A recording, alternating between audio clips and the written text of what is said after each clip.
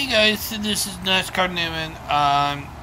It's getting pretty late right now. I'm just gonna get ready to go to bed. I'm pretty tired. I've been doing a lot of cleaning in my bedroom for a while.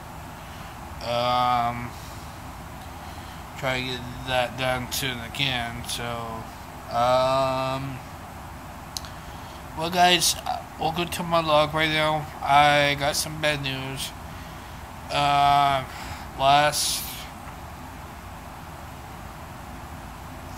It was probably Monday.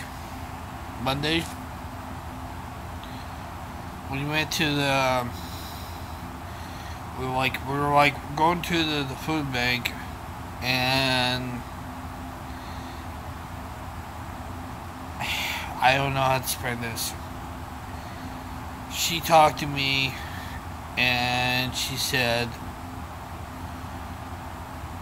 starting July, I'm not gonna see you probably 2 weeks on the 17th, and that's it. That's it. And she's like, what? She's like, what are you saying? And she said, your hours. And I was just like, this is fucking stupid. So it sounded like they're trying to take my mom's job away, and I just told her I got like 5 things to do something for me, and she gets paid doing it. But she don't get paid like the doctor. She just wants to like stay here. Stupid fucking Reagan's there. You're not fucking listening. You're fucking morons. So I was just like, no way. And she's like, oh, you know, we were like, nah. So she's like, she will still take me to go to her, and then she said, sound like you don't need me. I'm like, I do, but, you know, I need, like, a ride to go to the food bank and the grocery store, that's it. She's like, well, yeah, I was still gonna be, but she said, oh, my boss just told me to tell me I have to, going to be getting new clients, so I don't know how long this is gonna be. And I said, like, what are you saying? I'm saying, she's like, I'm saying, like, I think that we're not gonna be working for you probably not long. She's like, oh, I think your mom's gonna have to do it for you for a while because you're gonna be gone in October. So this is why I wanted to tell you this. And I was like, this is fucking stupid. So my mom's like a little upset, and I decided, you know, this. I said, you know,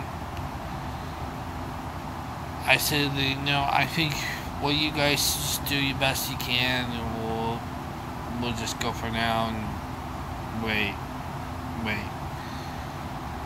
So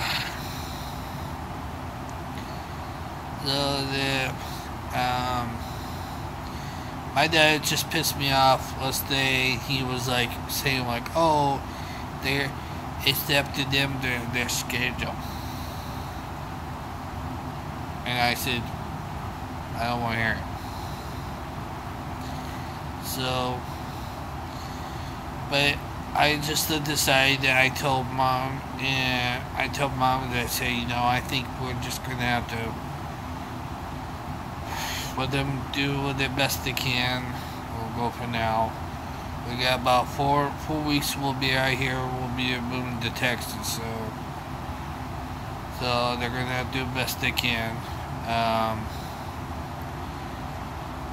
Guys, if you have like a worker works for you, they're trying to be stupid, say like, oh, they want you to stay here and do that, and then I said no.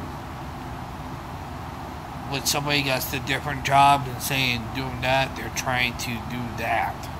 That's probably why. And I told them that's not right. So, I don't know, guys, but it's not right. But I told them we're going to decide we're going to do that. So right now I'm going to close my log. I'm going to get ready to go to bed right now because I'm drinking.